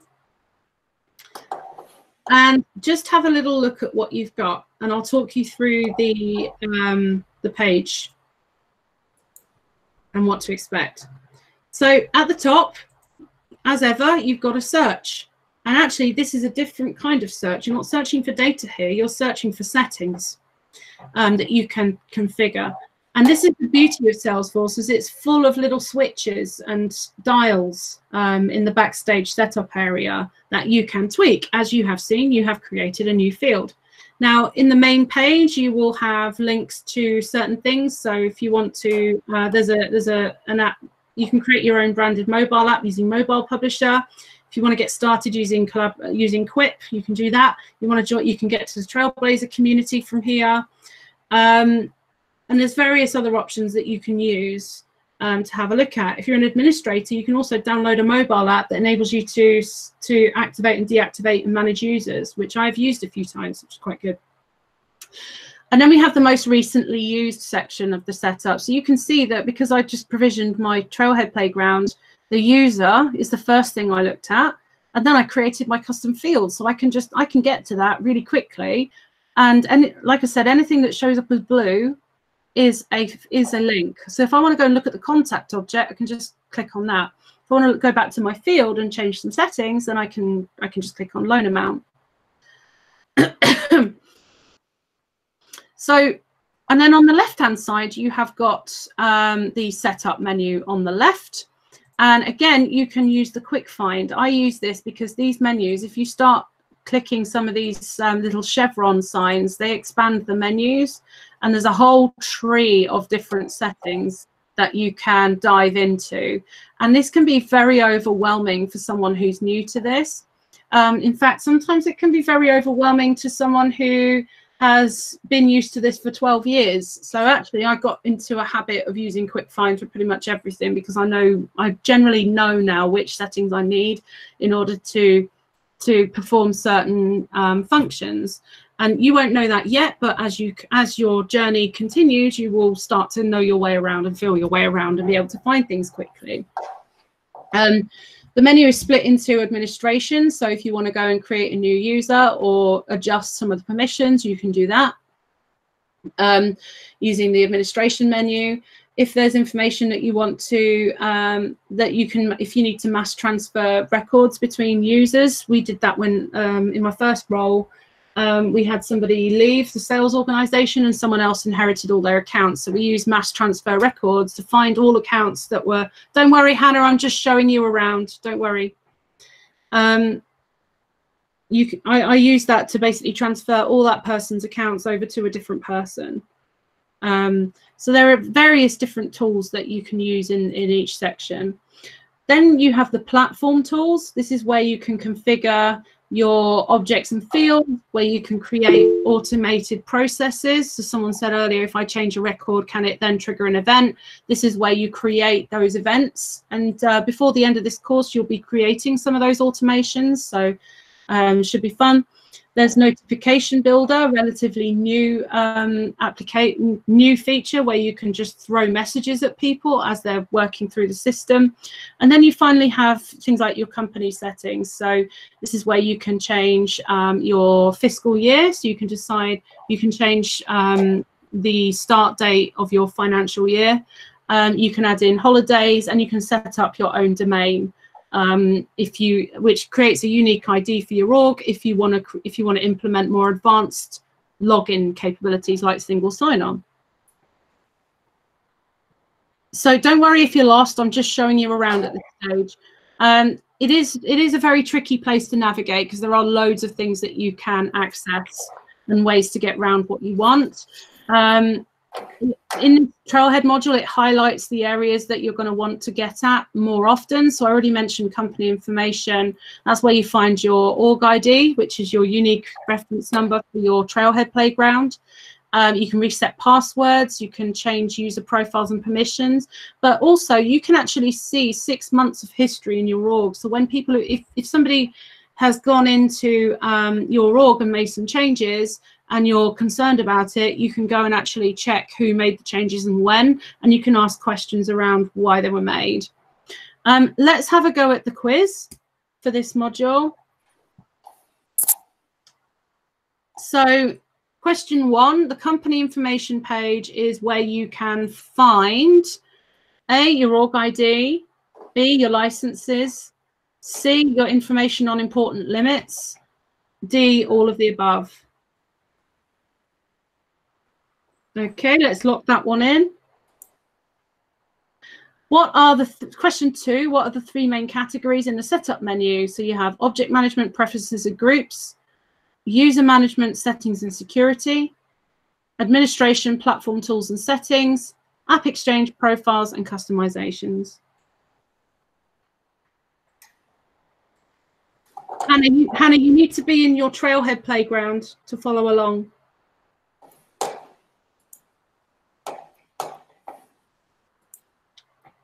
Okay, I'll get to you after. I'll show you. Don't worry about it. So we're running a bit short of time. Then 3, question 3. What's an easy way to find what you're looking for? Type the first few letters of what you're looking for in the quick find.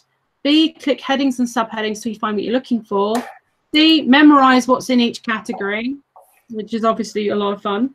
D, click one of the main categories in the setup menu, and then look to the page on the right. Okay, fantastic. Do you want to check your challenge?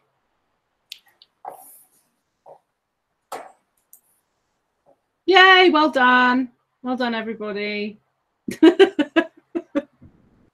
I love seeing you all get so happy about this. It's great. Okay, we have one more, and then we've completed the first step.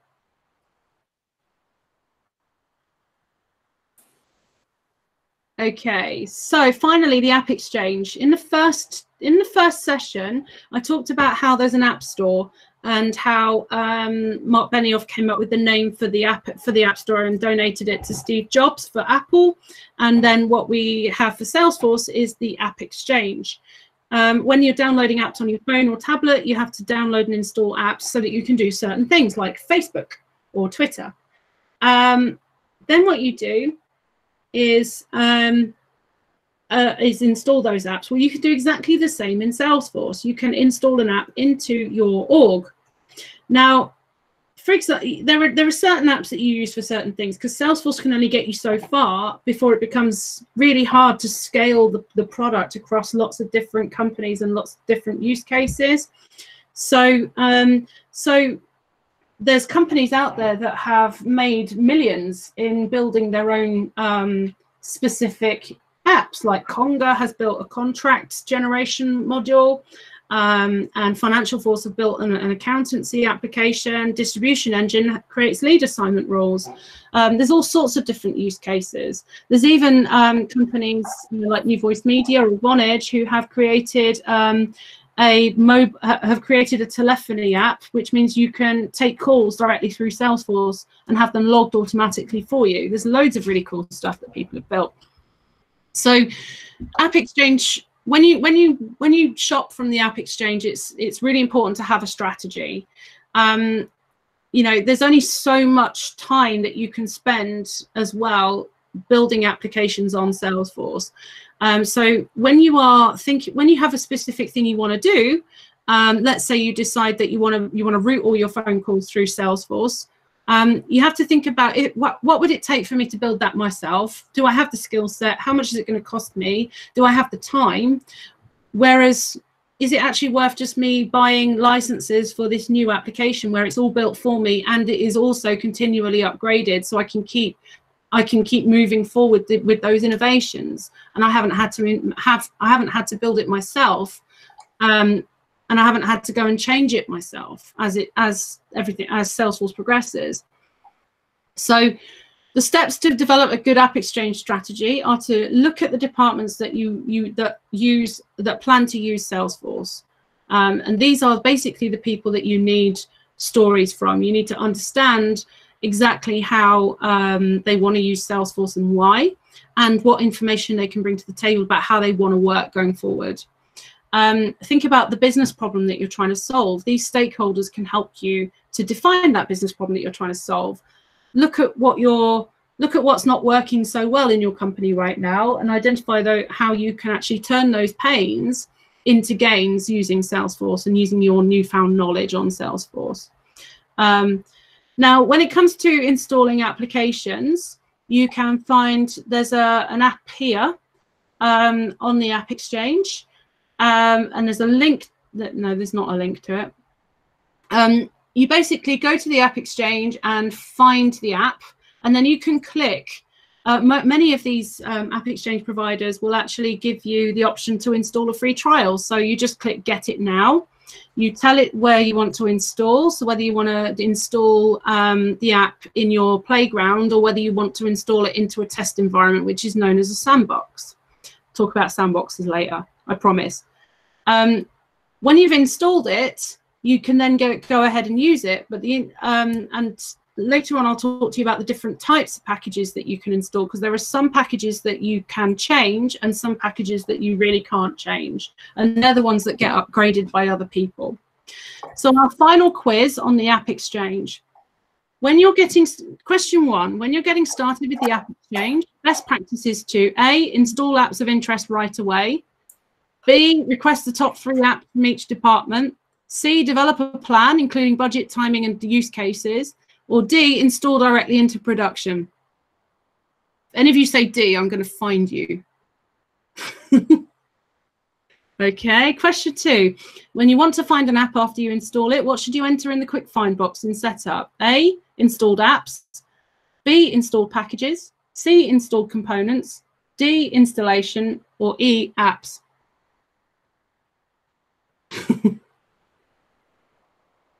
Okay, lock it in.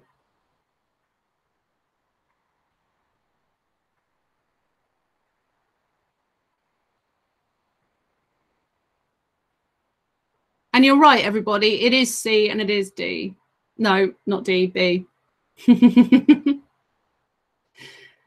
Okay, have you all got your confetti and your badges?